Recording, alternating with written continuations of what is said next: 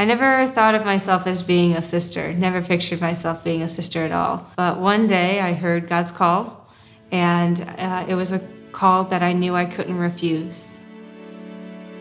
Traditionally, the order is known for preaching the gospel and teaching in schools. And we have that privilege and we keep that tradition. And also for us, we are blessed because we have 2 other apostolates. We do evangelization work and also aid to the suffering. We run a nursing home and we run a retreat center. This community is a very vibrant, very energetic community. There's very much a family dynamic between the sisters. From the older sisters to the younger sisters, it's one big family. So Dominicans are the order of preachers. The main mission is to evangelize, to preach the truth. We bring our prayer into our work, and then we bring our experiences of our work back into our prayer. Prayer is an ongoing thing throughout the day, whether I'm sitting in the chapel with Jesus, or I'm with my sisters recreating, or I'm with our residents doing hands-on care with them in the nursing home. Living our charism is bringing Jesus to them, as well as bringing them to Jesus. When we look at our daily schedule, it's like enveloped in the Blessed Sacrament.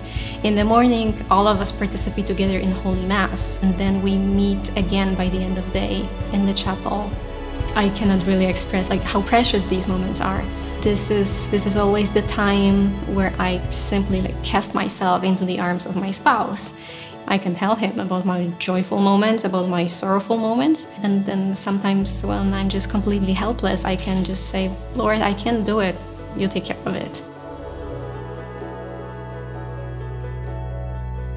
Discerning young women should know that Jesus loves them, and He loves them so much that He's desiring their heart.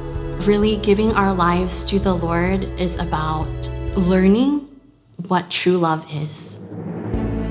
God will get you where He wants you to be, as long as you let Him lead the way. It's such a beautiful life. The religious life is so rich and so beautiful. There's no reason to be afraid when you've got Jesus on your side. There are so many people out there who have this desire, have this inkling of this call, and maybe they don't know what to do with it, or they're afraid because they think that they're alone, but they're really not. Be not afraid to take that step. If it doesn't work out, they're going to be a better woman because of the experience that they had. It's a process and it's beautiful, this unfolding, falling in love with Jesus. There's just a wonderful beauty in the experience that I've had of seeing church beyond my own country even. Being able to, see the world and have these wonderful opportunities to meet church in other places like World Youth Day or the Holy Land, and it's a very beautiful life.